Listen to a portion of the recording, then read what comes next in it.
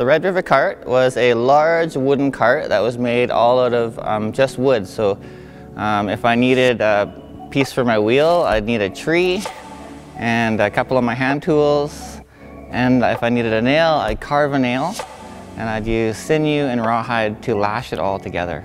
So it's entirely out of natural materials. Kanase, Kiowa everybody, my name is Calihou. I'm a Métis artist, and today I'm going to be talking about and showing you how to carve a little paddle. All right, here we go everybody. So to carve our paddle today, we're going to need a little clamp. This one's a 3-inch clamp, and a hand planer. Doesn't matter what size, you can have all little small ones or big ones. They come in all different sizes, whatever one that you have.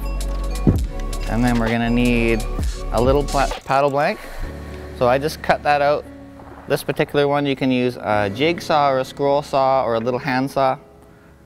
And then we're gonna need a piece of rough sandpaper and a piece of smooth sandpaper. So those are our materials that we're gonna need.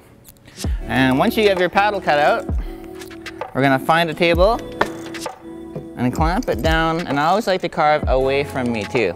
So that's one of the tricks. If you carve away from you, then you don't get cut. So once my paddle is clamped down, you don't want to clamp it too tight because it'll split the paddle. So you just want it so that your paddle's not moving around on you. And it's good to have a good solid table too, because sometimes they move around. And if you just want your carving tool set so that it just takes little shavings. If it's out too much, it'll be super hard. So you just want to try to get little shavings like this. That's perfect what you want. And it's going to take a while, so it's not going to be super fast. Just like everything, you got to work at it. And if it seems impossible and it's just not working, sometimes your tool's not set right, or you're not pushing hard enough.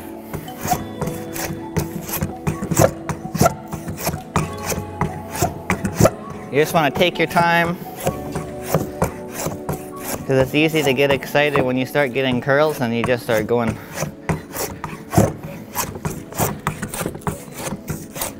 So I'm just trying to shave it down evenly, because this one's going to be a one-sided paddle.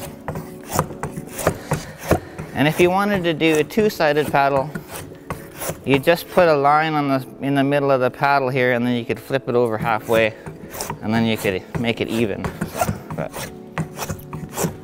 This is the same way I carve all my paddles, so whether they're tiny or a great big massive paddle.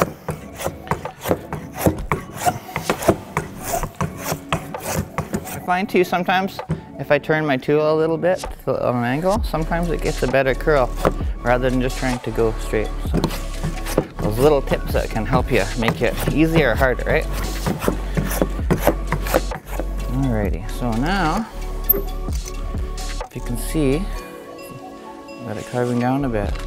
So it's up to you to how far you go. You can go as skinny as you want, but if you go too skinny, it'll crack really easily. And if you drop it, it'll break and stuff like that. So I like to keep them, you know, a little bit like about that, a little bit less. Try to even it out on the tip.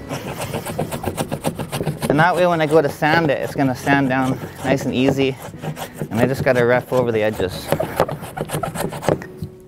Okay, I like that. So now I've done this part. I'm going to flip it around and I'm going to do the handle part. So now, especially now, I got to be careful that I don't go too tight, because now is when it's going to break especially. Okay, so now here we go. Here's the handle.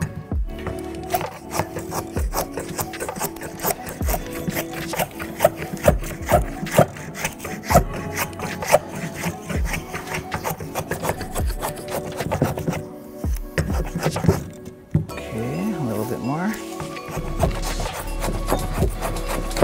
So I want to make sure that I don't take too much out of the middle, because I want to see that the handle's carved down and the paddle's carved down. It's going to have a natural shape of a paddle to it. Okay. So now, I've gotten that. So I've got the handles carved down that way. The blades pitched down this way. So now what you want to do is take a piece of rough sandpaper and start sanding over the edge and around the outside. because that's where it's gonna be, it'll be sharp around there. So you wanna make it all nice and smooth. So you take your rough sandpaper first. I like to use a 60 grit for the first one, and then like a 120 or something for the next one. A nice piece of smooth finishing paper. And paddles don't have to be perfect, so I don't try to make them perfect when I draw them out. I just draw it out and freehand it and let it be what it wants to be.